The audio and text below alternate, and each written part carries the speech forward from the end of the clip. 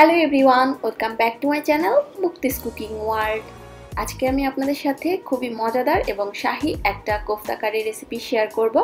আজকে করে দেখাবো নারগিসি কোফতা কারি। তো চলুন দেখে নেওয়া যাক কীভাবে তৈরি করতে হয়। এর জন্য এখানে একটা মিক্সিং বোলের মধ্যে আমি নিয়ে নিয়েছি 1.5 কাপ পরিমাণ মাংসের কিমা। আমি এখানে গরুর মাংসের কিমাটা ব্যবহার করেছি, আপনারা চাইলে খাসির মাংসের কিমাও ব্যবহার করতে পারবেন। আর কিমাতে যেন কোনোভাবেই পানি না থাকে আর খুবই মিহি করে এটাকে ব্লেন্ড করে নিতে হবে। আমি খুব মিহি করে এটাকে ব্লেন্ড করে নিয়েছি আর এটাকে আমি ঘরেই ব্লেন্ড করে নিয়েছি। আপনারা বাজার থেকে করে আনলে খুবই মিহি করে আনবেন। এখন এর মধ্যে আমি দিয়ে দিচ্ছি একদম মিহি করে কুচি করে নিয়ে 1/2 কাপ পরিমাণ পেঁয়াজ। আর পেঁয়াজটাকে অবশ্যই একদম চিকন করে কুচি করে এর মধ্যে ব্যবহার করতে হবে, যাতে করে কিমার সাথে একেবারে ভালোভাবে মিশে যায়। এখন এর মধ্যে আমি দিয়ে দিচ্ছি 2 টেবিল চামচ পরিমাণ ধনিয়া পাতা কুচি, আর এটাকেও মিহি করে কুচি করে নিতে হবে। দিয়ে দিলাম 1 টেবিল চামচ পরিমাণ কাঁচামরিচ কুচি, কেউ ঝাল কম খেতে চাইলে একটু কমিয়েও দেওয়া যাবে। দিয়ে দিচ্ছি এখানে আমি 1 চা চামচ পরিমাণ আদা বাটা আর 1 চা চামচ পরিমাণ রসুন বাটা। দিয়ে দিচ্ছি 1 চা চামচ পরিমাণ লাল মরিচের গুঁড়া। এখন এর মধ্যে আমি দিয়ে দিচ্ছি 1 চা চামচ পরিমাণ জিরার গুঁড়া। দিয়ে দিচ্ছি স্বাদ মতো কিছুটা লবণ। এখন এর মধ্যে আমি দিয়ে দিচ্ছি 1 চা চামচ পরিমাণ হোয়াইট ভিনেগার। আপনারা চাইলে কাঁচা পেঁপে খোসা সহ বেটেও ব্যবহার করতে পারবেন। এখন এর মধ্যে আমি দিয়ে দিচ্ছি 1 পিস পাউরুটি। আমি পানিতে জাস্ট ডিপ করে তারপরে ভিজিয়ে এর মধ্যে ব্যবহার করছি। পাউরুটিটা ভিজিয়ে রাখতে হবে না বেশিক্ষণ, জাস্ট পানিতে ডুবিয়ে পানিটা নিংড়ে এর মধ্যে দিয়ে দিতে হবে। এখন এর মধ্যে আমি দিয়ে দিলাম একটা ডিম, আর ডিমটাকে আমি ফেটিয়ে তারপর এর মধ্যে দিয়ে দিয়েছি। এখন এর মধ্যে আমি দিয়ে দিচ্ছি 2 টেবিল চামচ পরিমাণ বেসন, আর আমার প্রয়োজন হলে আমি আরেকটু বেসন ব্যবহার করব। আর বেসনটাকে আমি হালকা শুকনো খোলায় একটু টেলে নিয়েছি। ট্রেডিশনালি এই খাবারটার মধ্যে বাইন্ডিং হিসাবে এই বেসনটাই ব্যবহার করা হয়, তবে আমার কাছে মনে হয় যে বেসনের সাথে যদি বাইন্ডিংয়ের জন্য 1 পিস ভিজানো পাউরুটি ব্যবহার করা হয় সেক্ষেত্রে টেস্টটা বেশি ভালো আসে। তাই এখানে আমি পাউরুটি এবং বেসন দুটোই ব্যবহার করেছি। আপনারা চাইলে যে কোনো একটাও করতে পারবেন। তো যখন এরকম একটা বাইন্ডিংয়ে চলে আসবে তখন বুঝতে হবে যে এটা হয়ে গিয়েছে মেশানো। তো আমি এটাকে আর ম্যারিনেট করব না। এখানে আমি 3টা হার্ড বয়েল এগ নিয়ে নিয়েছি, আর একটা বাটিতে কিছুটা নর্মাল তাপমাত্রার পানি নিয়ে নিয়েছি। এখন সবকিছু একত্রে আবার একটু মিশিয়ে নিচ্ছি। তো কিমাটা ভালোভাবে এভাবে রেডি করে নেওয়ার পরে সব মশলা দিয়ে তারপরে হাতের তালুতে বেশ কিছুটা কিমা নিয়ে এভাবে আমি আরেকটা হাতের সাহায্যে একটু ছড়িয়ে নিচ্ছি। আর আমি কাজটা কিভাবে করছি এটা আপনারা স্ক্রিনে দেখে নিশ্চয়ই বুঝতে পারছেন।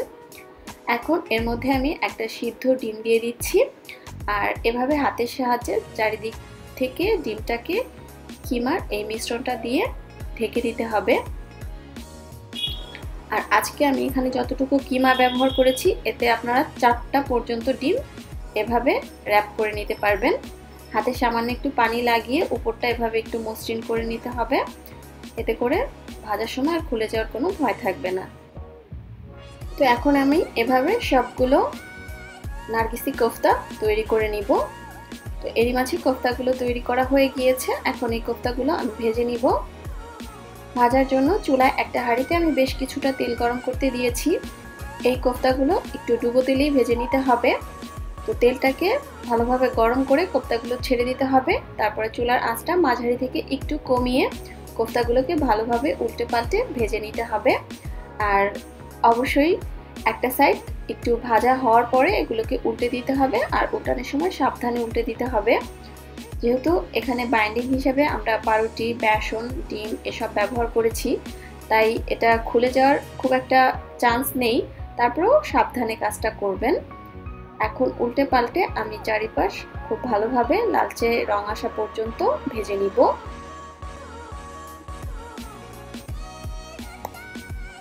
তো এরই মাঝে পুরোটা ভাজা হয়ে গিয়েছে, সবগুলো সাইডে সুন্দর কালার চলে এসেছে। এখন আমি কোফতাগুলো তুলে নিচ্ছি। এখন এই কোফতাগুলো একটা সাইডে রেখে আমি চলে যাচ্ছি গ্রেভিটা তৈরি করতে।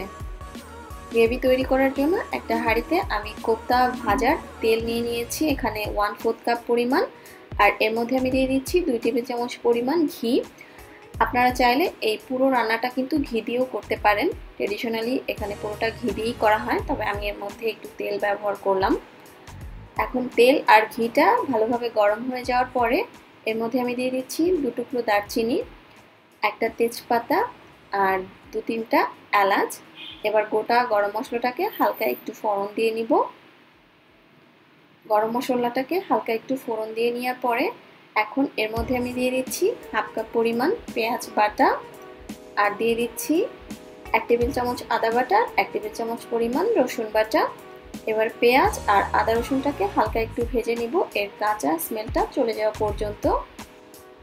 আদা রসুনটাকে হালকা কিছুটা ভেজে নেওয়ার পরে এখন এর মধ্যে আমি দিয়ে দিচ্ছি 2টো পাকা টমেটো আমি ব্লেন্ডারে কাঁচা অবস্থায় ব্লেন্ড করে নিয়েছি।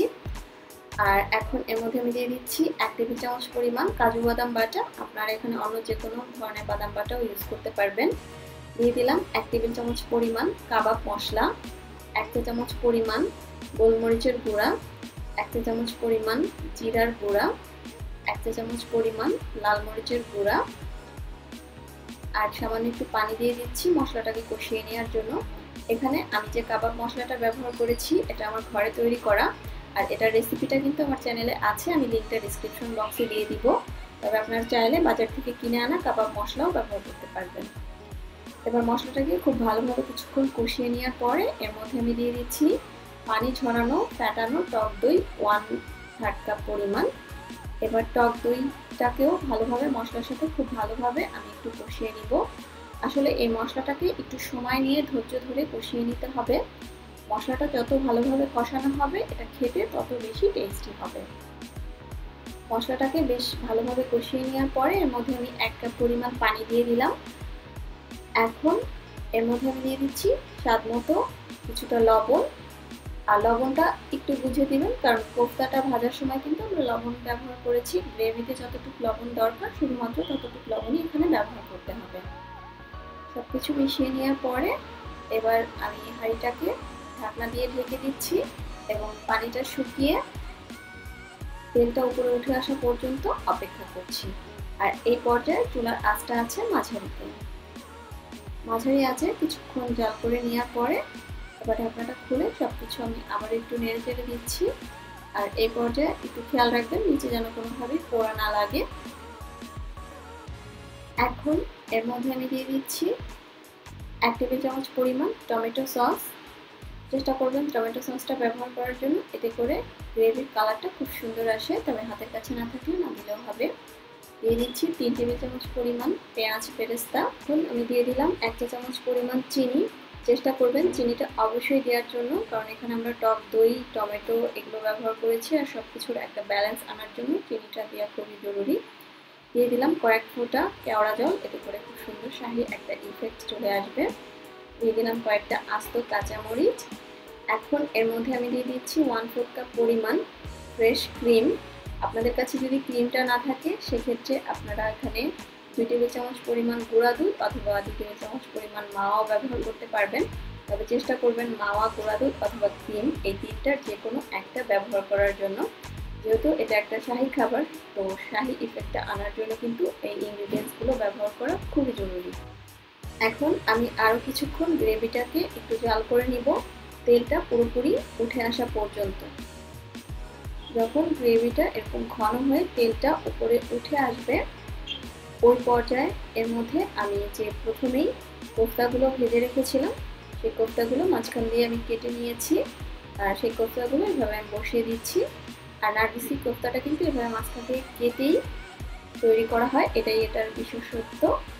তো এখন গ্রেভির মধ্যে কোফতাটা দেওয়ার পরে জাস্ট চুলার আঁচটা একেবারে লোতে করে আমি 3 থেকে 4 মিনিটের জন্য রেখে দিব। কোফতাটা দেওয়ার পরে কিন্তু গ্রেভির সাথে উল্টে পাল্টে নাড়াচাড়া করা যাবে না, তাহলে কিন্তু আবার ভেঙে যাবে। 3-4 মিনিট পরে আমি ঢাকনাটা খুলে নিয়েছি, আর এই মাছের রান্নাটা হয়ে গিয়েছে। এখন আমি চুলার জলটা বন্ধ করে চুলা থেকে নামিয়ে নিচ্ছি। এটা সার্ভ করার সময় প্রথমে গ্রেভিটা এভাবে বাটিতে ঢেলে নিতে হবে, তারপরে উপরে কোফতাগুলো বসিয়ে সার্ভ করে নিতে হবে।